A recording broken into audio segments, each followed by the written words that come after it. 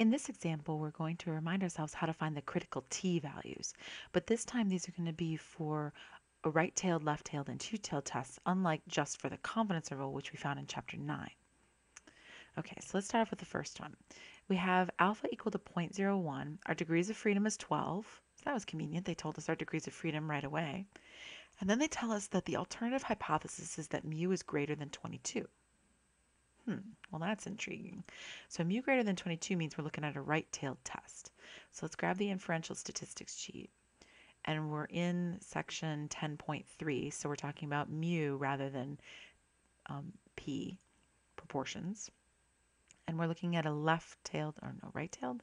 Right-tailed test. Got it. So let's go grab it. So right-tailed test is a greater than test. So we want to look at this picture, these pictures right here, and we're choosing the one on the right-tailed test. So we want to have alpha and t alpha. And we can find the critical t value using either inverse t or the t table if possible.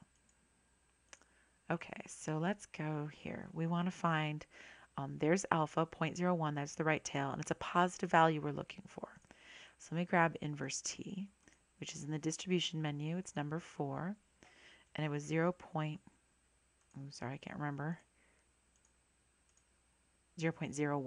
and degrees of freedom is 12. 0.1, degrees of freedom 12, paste, enter. Now that gives us the negative value, negative 2.681.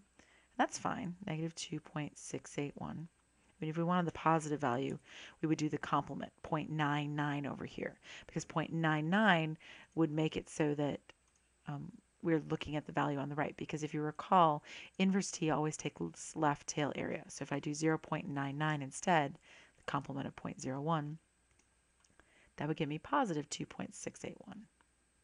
So either way you want to go, doesn't matter. You just have to know that the value itself that you're looking for is positive. So you want the positive 2.681 because you're on the right-hand side. 0 is in the middle of any t curve. All right, so now let's look at a left-tailed test. Oh, before I go do that, let's go to check the table real quick. So 0.01 is in here. It's right here, 0.01. And we wanted degrees of freedom equal to 12. And so when you go down, there it is, 2.681 right there.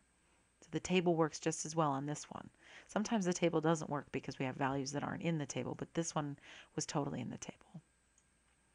All right, now what about a left-tailed test of a mean with alpha equal to 0.0025 and n equals 28? Well, we have to start off by finding the degrees of freedom. So degrees of freedom is n minus 1, which is 28 minus 1, which would be 27 in this case. Oops, sorry, I had to zoom in a minute there. So 27, there's your degrees of freedom. Now, this is a left-tailed test, so my picture here is not correct. Let me fix that. All right, there we have it. So we have 0.0025. It's a very, very small tail that's shaded in over there. And the degrees of freedom is 27. So I want inverse t, 0.0025, 27. Paste, and then press enter. And I get negative 3.057. So that's what I would have, negative 3.057. And just on a side note, let's see if we can find it in the table. So it's the 0.0025 column. Degrees of freedom is 27. So we go down to the bottom, and there it is, 3.057. Now the table only gives positive values. Basically everything in the table is a right-tailed item. You can tell that because of the picture up on the top. So everything in this table is right-tailed. We want left-tailed right here, so we just have to make it negative. So our answer is negative 3.057, and technically it's a negative t value, negative t 0.0025. All right. Now what about a two-tailed test? Okay, so alpha is 0.30 and n is 61. So to start with, I know my degrees of freedom is 60 because 61 take away 1 is 60.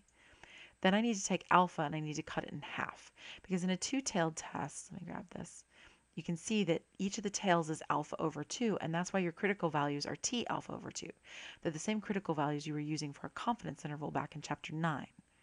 All right, so if I take 0.30, 30%, and I cut it in half, I get 15%, which is 0.15. So I'm going to go find 0.15 inverse t, 0.15, and then 60. Paste. Enter. And I get negative 1.045. And just for fun, let's go look at it in the table real quick. It's the 0.15 column, drop to 60, and there it is, 1.045. All right, so this means that we have plus or minus 1.045 as our two critical values. We need both of them because it's a two-tailed test. You have one on the left and one on the right, and so you have to find both of them. But honestly, when you found one, you've sort of found the other, at least with a t distribution, just like with a z distribution. All right, we've reviewed how to find critical values for tests. I'll see you back here for more tutorials.